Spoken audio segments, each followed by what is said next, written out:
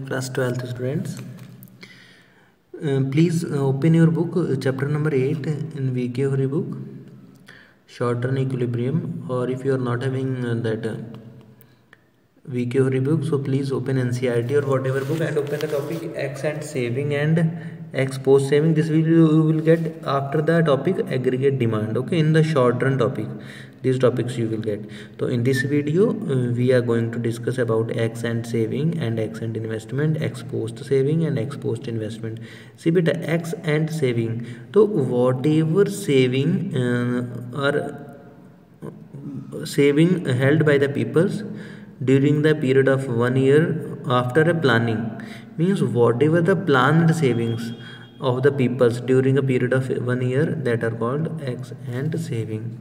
Okay, you can see it refers to the desired saving or planned saving during the period of 1 year. So these are the savings which people intend to make in an economy during the period of 1 year. Means जो भी लोग plan करते हैं कि एक साल में हमें इतना सेव करना ही करना है, ठीक है, that will called ex-ante saving. In the same way, ex-ante investment, it refers to the investment or planned investment during the period. जब A-N-T एंड लग गया ना तो वो planned हो जाएगा, ठीक है. Whenever people decided to invest this much, that is called ex-ante investment. ठीक है, प्लान करके कोई भी बंदा कर रहा है, इन्वेस्ट कर रहा है, कोई पैसा खर्च करेगा, that will called ex-ante investment. जैसे I have planned कि in 2020 I will purchase a car. Okay, और क्योंकि मुझे उबर में लगानी है या ओला में लगानी है, तो मेरा investment that is will be are ex-ante investment. Okay, and से ऐसे ही ex-ante सेविंग की मुझे पर मंथ से 10,000 सेव करना है, that will be ex-ante saving. Okay, and ex-post saving means actual. Earlier I have plan कि मैंने 10,000 मंथ में सेव करना है, but actually I have saved 8,000 per month and which will be added to the national income. देखिए, ex-ante saving जो है वो add नहीं होगी नेशनल इनकम में, ना इन्वेस्टमेंट होगा.